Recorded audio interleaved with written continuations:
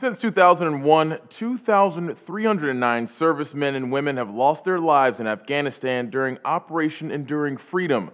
This was just one theater of the wars following the September 11th attacks. But in March, no U.S. troops died in Afghanistan, the first time that's happened since 2007. The numbers come via the Department of Defense, marking only the third time an entire month went by without any U.S. troop deaths since the global war on terror began 12 years ago. What's more, Time reports this is the first time since February 2003 no American troops died in either Afghanistan or Iraq. 1 month, 2 countries, and no U.S. deaths.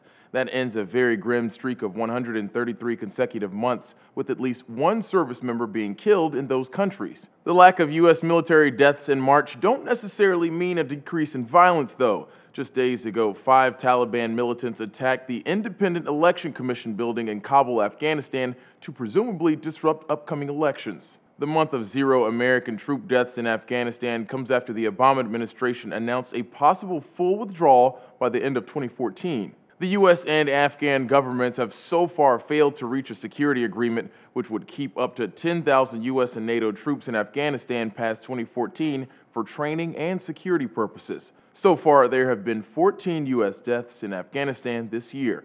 For Newsy, I'm Christian Bryant.